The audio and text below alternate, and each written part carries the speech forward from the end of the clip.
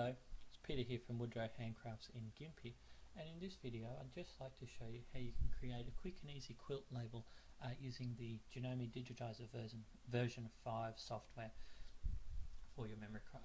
I'm going to use the memory craft 15,000 today. Okay, so the first thing you need to do is select your machine model from the list, so click on there and find the machine that you'd like to use. So that's the one we want there, 15,000. And because we're going to just do a quilt label, we just want a small hoop. So click on your hoop list there and go to F810. If I press 1 on the keyboard, that will then zoom us into the center of that hoop.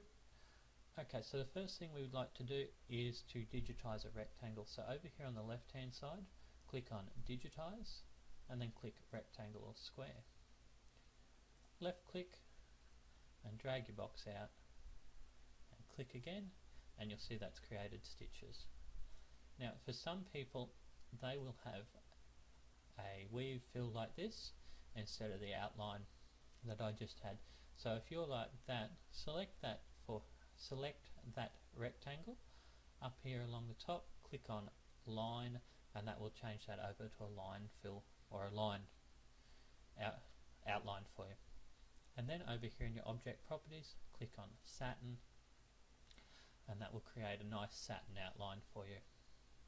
So the next thing we need to do is insert our lettering. So I'll close the digitizer down, click on lettering or monogramming here and select the lettering. Over here on the right hand side you'll see you've got your enter text box and then you've got your font box, and just then select the font that you would like to use. I'm going to go with Run Freehand. Click in the enter text box and type in what you would like.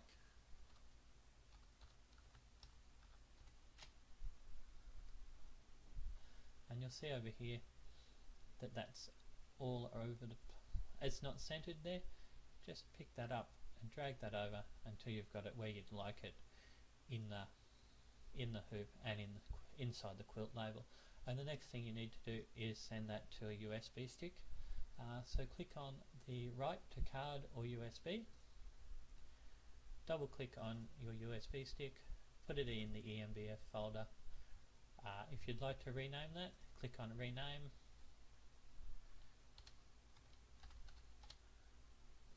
press OK, click on the red arrow, and that's all done.